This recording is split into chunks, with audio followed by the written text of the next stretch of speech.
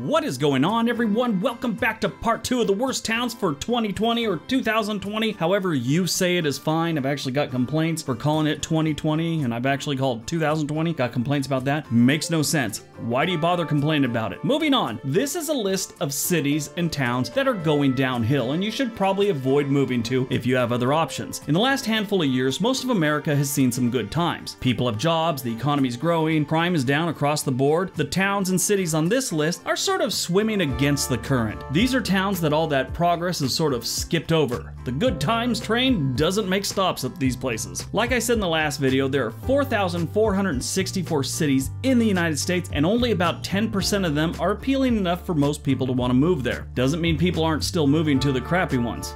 They are, which in some cases, really strange. This list is in no particular order, so please keep that in mind when leaving your well thought out comment, I'm sure. That being said, if you're looking for a new city or town to call home, you should probably stay away from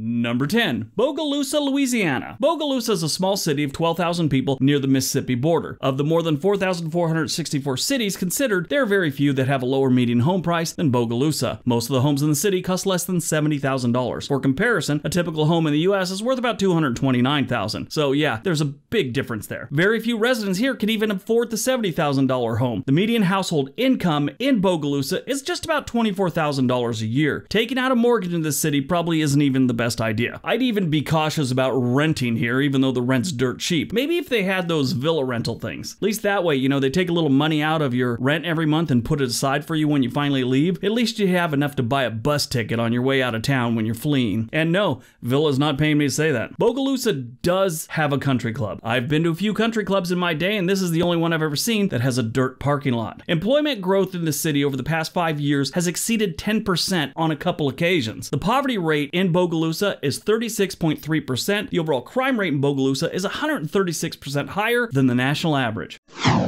Number 9. College Park, Georgia. College Park, with its population of 14,000 people, once was a nice city south of Atlanta. But like most cities that share the border with a major US airport, it's gone to crap. The poverty in College Park is 136% higher than the national average. Areas with high poverty tend to struggle with crime, and surprise, surprise, crime is a major issue in College Park. The city's violent crime rate is nearly 4 times higher than the overall US violent crime rate. Crime, poverty, and all the other stats that go along with a place that sucks, College Park is even more undesirable because of its proximity to Atlanta International Airport, which is the busiest airport in the world. Those who live near the airport are subjected to loud noise, excessive levels of pollution, traffic, and businessmen looking for massages.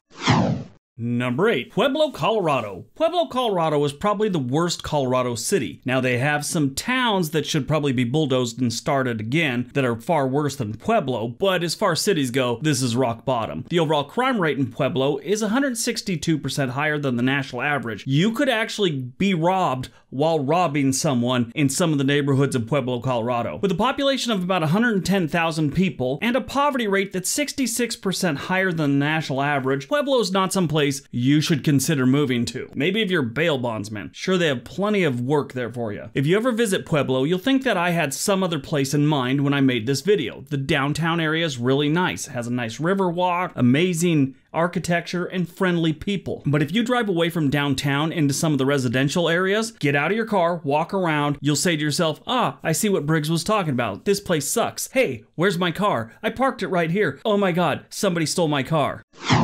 Number 7. Nanakuli, Hawaii. Even though Nanakuli has a relatively high average household income of $65,000 a year, residents typically don't have as much purchasing power as the average American. If you adjust the cost of living in Nanakuli to the rest of America, their purchasing power is about $40,000, you know, if you were someplace else in the United States. This is because the cost of living in the city is 65% higher than the national average. You have spent a lot of money to live in paradise. If you're as pasty white as I am, a good portion of that money goes to sunscreen and skincare. Twice as much if you find a nude beach. Thanks, folks. I'll be here all week. A high cost of living is especially burdensome for people who are out of work. Nanakuli has an 8.3% 5-year unemployment rate, more than double the national average. Number 6. Arab, Alabama. So this little town is built around a typo, and I'm not kidding. The US had an issue with growth and naming back in the 1800s. The US was growing and people started naming towns after their favorite things, and one of the more popular ones was their favorite presidents. Example, how many Harrisvilles and Harrisburgs do we have? We have a lot. We had 2 presidents in the 1800s named Harrison. Well, sort of 2. One died a month after taking office. He got pneumonia while giving an extremely long inauguration speech in the rain. Anyway, this little town of Arab named themselves after a local farmer's son, Arad, with a D. When they filled out the paperwork at the post office, someone mixed up the D and the B, and they never bothered to correct it. But back to modern day Arab. Fewer U.S. cities are shedding jobs faster than the northern Alabama city of Arab. In the last 5 years, the number of people working in the city declined by 9.8%. Even as unemployment across the U.S. has gone down, they're going the wrong direction. Crime is also a problem in Arab. There were 6,217 property crimes last year alone, which included burglary, larceny, and motor vehicle theft. They got a lot of crime in Arab.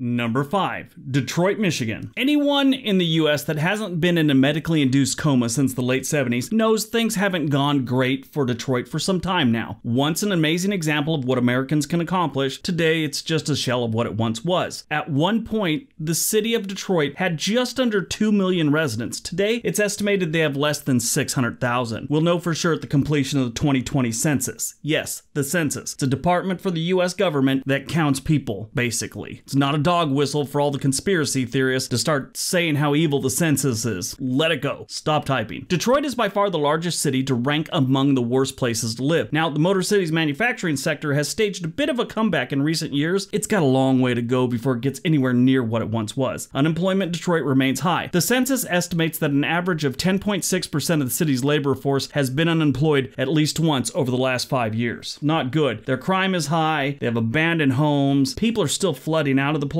It's kind of depressing, but they've gotten a little better.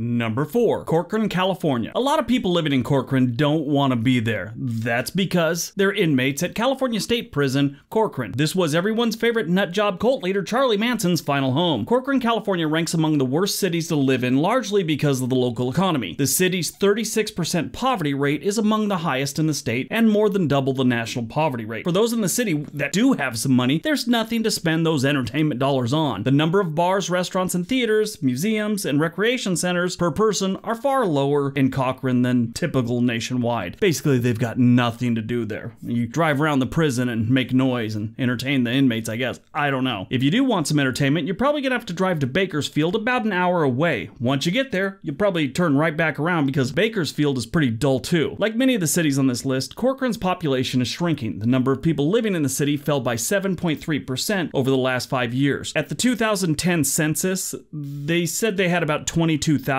residents. They're thinking it's going to get below 20,000 in the next census. Sucks to live in Corcoran. Number 3. Flint, Michigan. If you're thinking about moving to Flint, Michigan, this should be viewed as a cry for help to your loved ones. There is nothing good going on in Flint, nor will there be. There's no jobs, no future, no hope, no clean water. The only thing they do have a lot of is poverty. They got plenty to go around. They got enough for like 10 other cities. The poverty level in Flint is 177% higher than the national average. Flint is one of the poorest and most dangerous cities in the United States. About half of the households in Flint earn less than $26,000 a year. Flint has made national news in recent years after it was discovered that the city's water supply was contaminated with lead, very high levels. The contamination crisis has driven people out of the city and depressed the real estate to where it's like worthless. It's bad. I would just like to say to all of you, if you drink the water in Flint, you're going to die early. The median home value is about $28,000, so you don't need a 30-year mortgage if you want to buy a house in Flint. The overall crime rate is 79% higher than the national average in Flint, and the water is poisonous. So if you did get a 30-year loan, you'd probably never live long enough to pay it off, so that's kind of sad.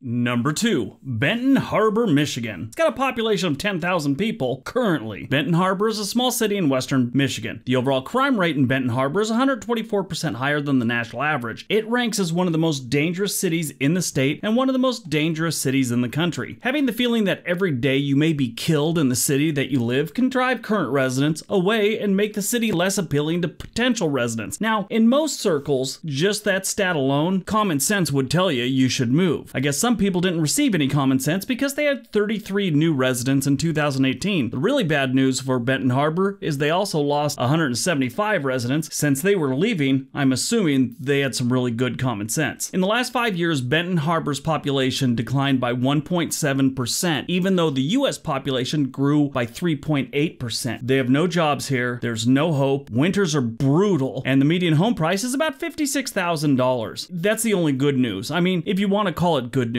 it's cheap, but why is it cheap? The neighborhoods suck, usually that's the answer, and it's dangerous. And number 1.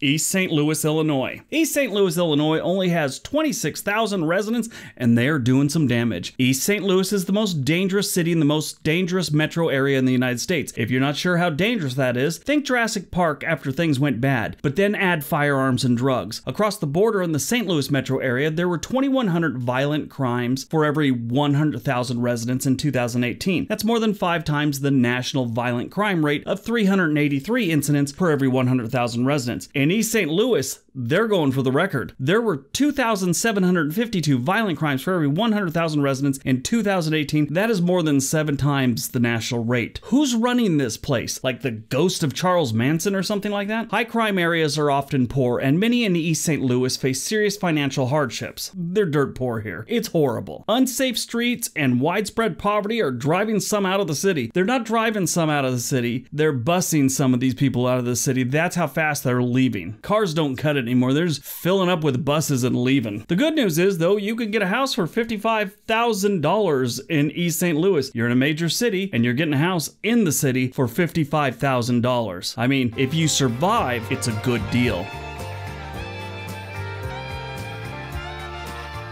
Alright, so that is 10 more towns you shouldn't move to in 2020. These were in no particular order. These are places you should stay away from in 2020. I might do a third one. If there's any places you think should be on that list, let me know in the comment section below. Don't forget to buy a t-shirt, join the membership thing on this channel, leave me a comment, give me a big thumbs up, subscribe if you already haven't. Everybody have a great day. Be nice to each other.